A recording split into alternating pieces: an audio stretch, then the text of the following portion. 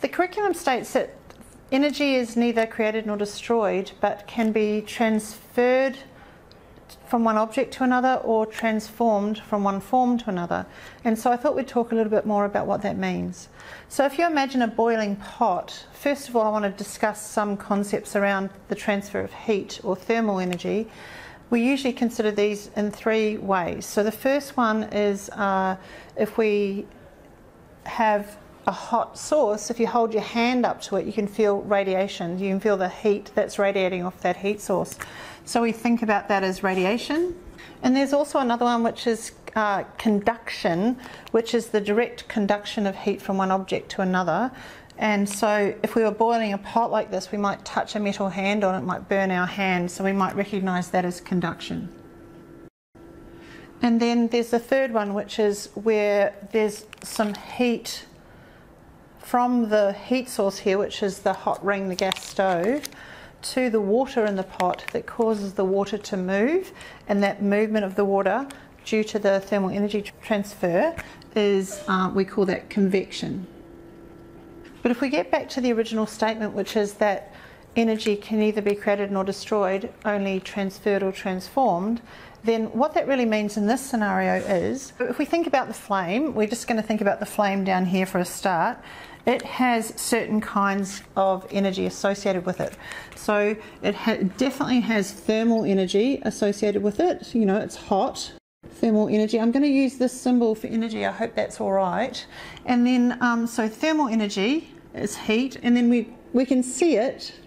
So it's also giving off some light energy. And then you've also seen the flickering of the flame. So in a small way, there's also a little bit of kinetic energy. Okay, so they're the sources of energy, but by far and away the one that's the most important here as far as boiling our pot of water is concerned is the thermal energy.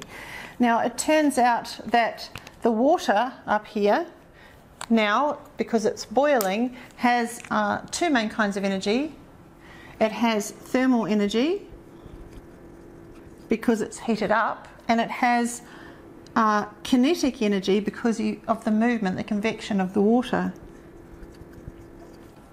So I've kind of probably drawn this a bit awkwardly, but what we're seeing here then is a couple of things going on. The first one is that the main thing that's causing the water to boil from down here is the thermal energy or heat. And if we have a situation where we have thermal energy here from the source and thermal energy here, then that's a direct transfer of energy. It's the same energy type, it's being transferred from one place to another. All right, so the heat energy from here is transferring heat energy here. But the heat energy here that is being applied to the boiling water is also causing it to move. So the heat energy or thermal energy is also causing kinetic energy. So that the difference there is that that's a transformation. It's going from one type of energy, thermal energy, to another type of energy, kinetic energy. So when we say that energy is neither created nor destroyed, it turns out that the thermal energy here is being used in this system. The light energy is being dissipated, and dissipation is an interesting thing, but it is also a bona fide transfer of energy. And then the little bit of kinetic energy we're just seeing is motion. But essentially the key point here is that thermal energy to thermal energy is transfer, and thermal energy to kinetic energy is transformation. And this whole concept of neither creating nor destroying energy but transferring it or transforming it is known as the first law of thermodynamics.